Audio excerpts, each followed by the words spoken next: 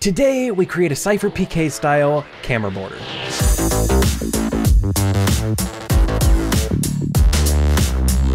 Hey guys, what's up? It's Bravity and welcome back to another video here on my channel. Hope you guys are having a fantastic day. So today's video is all about camera borders, and more specifically, we are going to be recreating a SypherPK style camera border. This one has been requested like crazy down in the comments and on my Discord. Once again, if you guys didn't know, I have a Discord where you can suggest video ideas. Link is in the description of every single video, but it's been requested like crazy, and the reason why people are requesting SypherPK's camera border is because it's a little unique. You guys are familiar with camera borders. Everyone usually has one, and they just kind of go around the outside of your footage. There's a bunch of different styles, but Sypher's is a little bit different because it's inside of his camera. It's not around the outside of the webcam, it's on the inside. It's kind of a line that goes around the inside, and I thought that was a really interesting idea, and apparently you guys like it as well because you've been asking me to show how to create that. So that is what we're going to be doing today. But before we get into it, I just wanted to say that I do try to stream every Tuesday and Sunday over on twitch.tv/BravityM, so make sure you're jumping over there and dropping a follow and maybe catching a live stream if you're interested. But without further ado,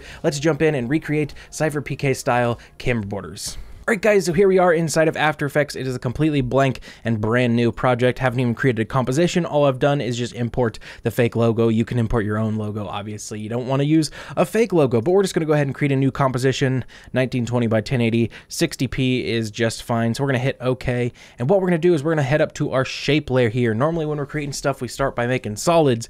This time we're going to create a shape layer, and we're just going to draw something that kind of matches the size of our composition here, because our composition 1920 by 1080 is the size usually that you're going to be shooting with your camera, your webcam. So we're just going to make a camera border that fits inside of this whole composition, just kind of like that. I think that looks pretty good. And then we can use our align tools down here to just kind of center it up in the center of the composition. If you don't see align tools, you can go up to a window and you can turn them on right here. But there we go. We've got our shape layer. Now yours might look a little bit different than mine because yours probably has a solid fill inside. So what you can do is you can click on the shape layer and you can go up here where it says fill. And instead of clicking on here to set a color, just click on the word fill.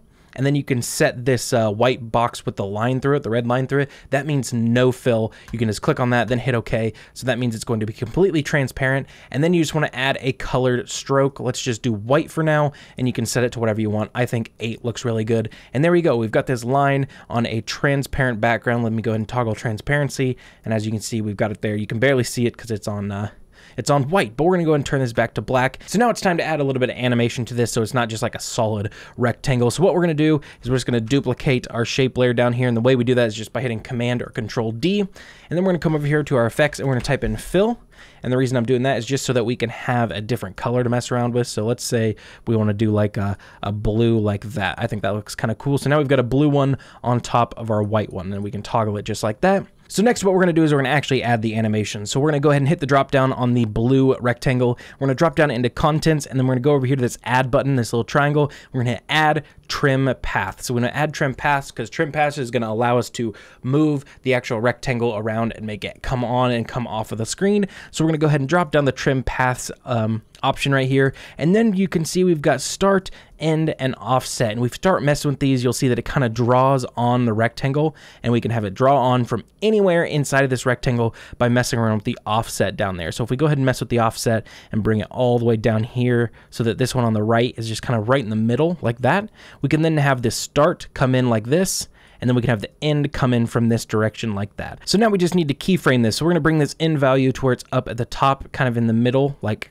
let's bring it to like 50 like that. So that's kind of halfway. And then we'll go ahead and do the same thing with the start. We'll bring the start all the way up. You can just put 50 as well. And then you just want to hit start and end keyframes right here. So these are the little stopwatches next to it. That's how you start the keyframes. And then we can go ahead and move forward maybe like 50 frames like that. Maybe, yeah, right around 50. That's fine. Boom. And then we can just go ahead and move these all the way down like this. So the start goes down like that to 0, and then the end is going to actually go to 100. So then we get a little bit of an animation that looks like this. So as you can see, the blue now draws on to the white rectangle. And then what we can do is we can go ahead and duplicate this one that we just added the animation to, and then we want to take the fill effect off of that one. So now we have a white one on top of the blue one, and that is pretty much it to add a really cool animation, because all we need to do then is just offset our timings here. So if we offset the timings just a little bit like that, and then we play it, you get this really cool animation of this like blue line going around. You can go ahead and offset it a little bit more so that the blue stays on a little bit longer. I think that looks really awesome. So as you can see, that is a really cool effect right there, and that is all you need to do to create a really cool animated webcam inside of your camera. So it's a webcam border that sits on the inside, which I think is a really cool idea, and you can see we still got this on the transparent background. So all we need to do now is just kind of zoom out, and we'll go ahead and go like 500 frames maybe and add an end point. So let's see how often that loops. So it came around just like that, and then we wait a while, boop, boop, boop, boop. See if this is long enough. I think that's long enough. And then it loops again just like that. Yeah, that's a really good length for the loop right there. So now what we need to do is just export it. So what we're gonna do is we're gonna go up to composition, we're gonna go to add to render queue, and then we're just gonna go down here where it says lossless in blue, change this from AVI to QuickTime, change the channels from RGB to RGB plus alpha, and then hit OK. And then right here where it says comp1 output 2, you can click on that, name it whatever you want, save it wherever you want, and then you put it inside of OBS. And I'm gonna show you how to do that real quick actually. So here we are inside of OBS, and the way you just want to add it is obviously go down to this plus button in your sources, and then go up to media source, and then you can call it whatever you want, hit OK, and then in the file here you just want to hit browse, and you just want to add in your webcam border just like that. You'll want to select loop since we have an animation. You don't just want it to shut off after it's done. You want it to loop and play again, so make sure you select loop there, and then just hit OK, and there we go. We have got an awesome webcam border here, and if I put it over myself like this, you can see how it would work. We'll go ahead and sit here and watch the loop happen real quick. I'm watching, and there it is. As you can see, this would sit inside of your webcam. Obviously, you probably wouldn't have it on a full screen situation like this. You'd have it down in the corner of your screen when you have yourself in the corner of your gameplay, but it is a really cool webcam border idea, and I think you guys would love it. I'm actually going to include the file for this one that I just added inside of OBS in the description, so if you do not even have After Effects, you can take this and you can put it in your OBS, and I'm going to show you something really cool. Inside of OBS, you can actually change the colors to your own channel colors by clicking on your media source that you just added. And you just want to go to filters, you just want to right click, go to filters, and hit the plus down here in effects filters and add a color correction, and then just hit OK. And then you can mess with the hue shift.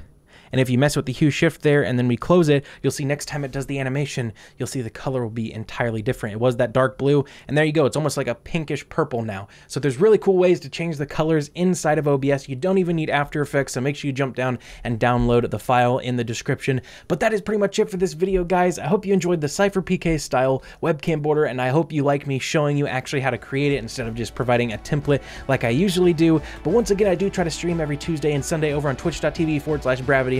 So if you haven't already, please drop over there and drop a follow and maybe catch a live stream if you're interested. But I'll see you guys in the next video.